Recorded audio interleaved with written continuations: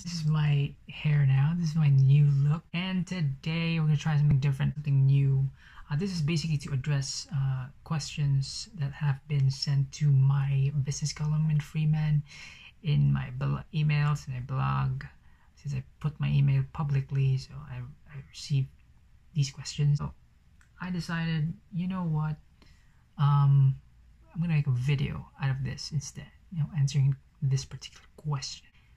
What are the 4 affordable ways to invest or earn in real estate? So we're gonna answer that. Since my editing skills are very, very limited, I made a presentation. My thing is public speaking, but instead we're gonna do this video way. And I made a presentation. I'm just gonna smack my face in between the presentation while I do my thing. So here we go. Friends, this is the 4 affordable ways to invest in real estate. So yes, go make that money. If you're new to this channel, make sure to subscribe, hit the notification bell, like, share, and do comment for any feedback in case you enjoy this or learn something new, or if you have topics to suggest in the future, make sure to let me know. The first just to become a real estate service professional. What does that mean? Well, you could, the most obvious option is to get a job, right? What is your puhunan? What is your investment? It's time, it's energy in going through the job process when you are applying to be part of a real estate firm. And you don't have to sell.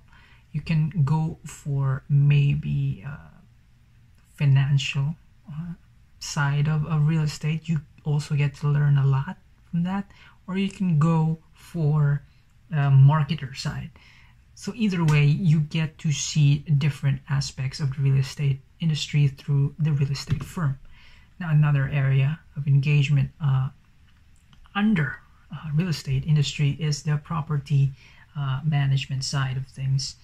So this is also a different area which requires different skill set, by the way. And yeah, it's also the same arrangement. You get a job. Now, here's another option. By becoming a licensed real estate salesperson. So in this case, you may need to invest some money in terms of payments or paying for the licensing fees, unless your company or your firm, real estate firm, will sponsor you with regards to that. And the great thing for this is you can practice and exercise and learn selling skills. If you decide to leave, you still developed and built the sales skills. Whether you want to engage in future businesses, any business requires sales. So that's another option. And of course, there's this cleaning services, right?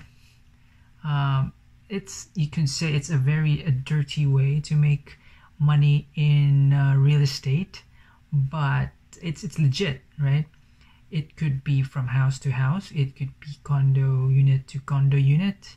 Or if you manage to make a deal with a real estate investor who owns multiple properties, multiple condo units, then you can have a fixed arrangement or a contractual arrangement wherein you have like consistent income for the next 3 to 6 months, or could be year or even multi-year. Now, if your cleaning service business grows, because it's highly like effort based or effort driven, of course you invest in cleaning equipment, but compare that to buying a house or a condo, the difference is great. It's a huge difference. That's just that's the small view of it. If you want to go big, I mean, you can target warehouses warehouses require cleaning too. It could be a wet warehouse or it could be a dry warehouse, which require different cleaning requirements. And you can explore this particular area of real estate for yourself as well. So the second way, affordable way to invest in real estate is through REITs. REITs mean real estate investment trust. So it's basically it is created when a corporation or trust uses investors' money to purchase and operate income properties. REITs are bought and sold on major exchanges just like any other stock and must pay dividends or pay out dividends. So they are required by Philippine law to always, declare dividends. You get recurring income through dividend, and should you choose to sell your particular rate that you purchase, then you also get the similar benefit with like the stock market. You buy low and you sell high. But most people invest or buy rates because of the income generating aspect or the dividend aspect of it. From the Philippine standpoint, our rates are relatively new, although our law has been in existence for quite some time now. I think you can check out the rates that are being launched, slowly being launched by the big players in real estate in the Philippines, namely like Ayala Land, and I think we have an upcoming, I think Q4 or early Q1 next year. Double Dragon will have their own rate as well. So that's rates for you, but it's a very new industry, and the purchase, I think it depends on the minimum like rate that you want to. The price is different, but it's, once again, you compare it to a house and lot condo, wherein you will have to be paying for millions, of course, across multiple years. But compare this to rates are very affordable. Another option, another alternative are rate funds. So these are similar to mutual funds or a UITF, or you can call it pooled fund. So it's basically similar to a mutual fund, wherein it's a pooled selection of rates, different type of rates, and the average of that is what you earn or what you get if you buy low or choose to buy low or sell high over time.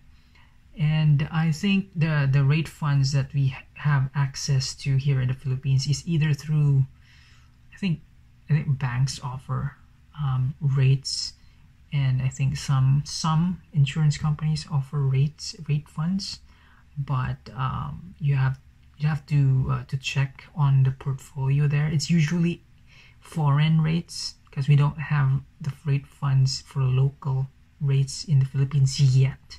But maybe in the future, once our rate industry has been established, then we will get the rate funds locally.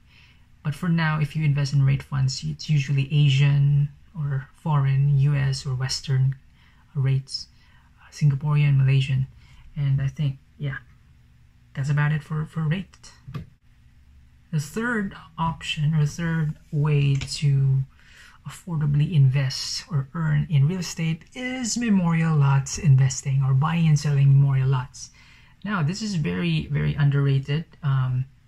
The properties with lowest investment and highest return are memorial lots. But of course, the price depends per location, of course.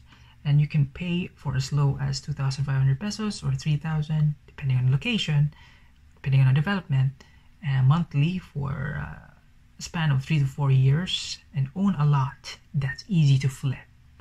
So for example, if you have cash and you have lots that start around 50K, that's pre-demand, meaning it's like pre-selling, and then at demand they usually sell at around 85,000 pesos. So it's quick profit.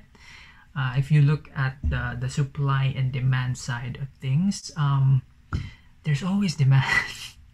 There's always demand because people are gonna die.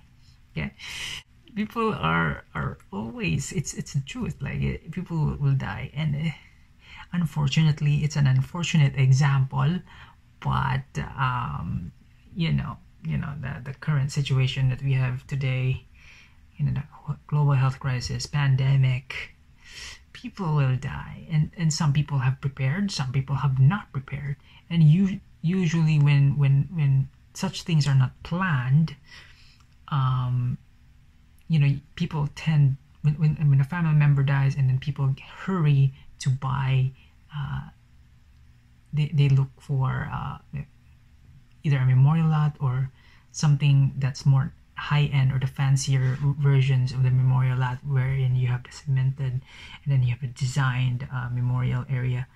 But that's a different cost, and of course that's gonna be more expensive, and you have to invest more on that. But typically speaking, right, if you want to own your very first property, well, you can own a memorial lot instead. Compare that to a townhouse. It's smaller than a townhouse. Compare that to condo. Compare that to house and lot. And then you can brag. You can brag about it. Like, I bought my first property. It's a memorial lot, and then you can sell that. You can flip that later when there's demand. If your friends have demand, or if you know somebody in your local area that demands a quick burial, unfortunately. Knock on wood. Knock on wood. So that's memorial lots. Number 4, real estate investing, real estate group investing, right? This is not something new, of course. This is basically a carbon copy of investment clubs. Typically, investment clubs are basically like mini mutual fund companies, or even just group of friends who decided to pool their money, and then you have someone who you nominated or you voted, you agreed to assign as a fund manager, and then that fund manager will decide how they are going to invest that. So this is a typical setup, pool the money from different people, friends, family, whoever, business partners. Fund manager selects portfolio of funds, portfolio of assets, portfolio of stocks, bonds, short-term deposits. That's a typical setup. But for real estate, instead of paper assets, you decide to invest on properties.